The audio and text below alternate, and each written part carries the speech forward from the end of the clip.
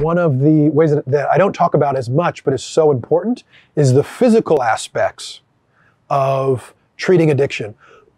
Now, this largely pertains to people who are already fitness freaks. So there's a whole group of people that come into treatment that their primary tool is the gym and eating well. For those people, they're not going to get the same kind of relief from the gym beyond what they've already got. So it's not an issue. They've already dealt with the nutritional and physical aspects of their neurophysiology, right, to whatever degree they have. But there's another huge group of people who have never paid attention to their body.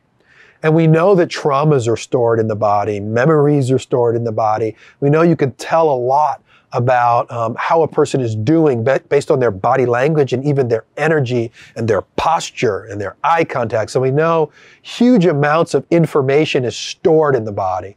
And we know that in order to have a full recovery, you have to take care of the body, meaning you have to be mindful and intentional about what you're bringing into your body, what you're eating, what you're drinking, and you have to be mindful and intentional of the physical activity you're engaging in to help reach something close to peak performance, something really healthy.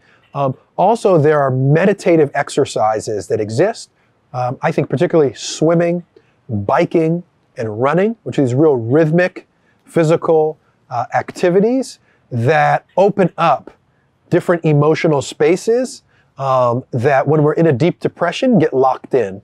You know, I've told a story about when I picked up bike riding on my first long bike ride. I broke out in tears because there was so much emotion that was stored in my body. And until my body was moving in a rhythmic way, I couldn't get to it. So one of the big ways to relieve that stress and anxiety is to start to take care of your body more. The way to do that well is you have to find an exercise routine that actually works for you. I do biking. It's really hard for me to lift weights in the morning, and frankly, I don't enjoy it, and I don't like gyms. I like to be outside. So biking is great for me. I wake up early in the morning, and I jump on a bicycle, and it's an automatic warm-up. I kind of ease into that exercise. And for me, it's great because I'm kind of like rusty in the morning, and I want to pound weights, you know, and it's kind of this rhythmic meditative thing that just blows the thoughts and anxieties right out of my mind. But you have to find the exercise that's right for you, and the physical components of recovery cannot be understated.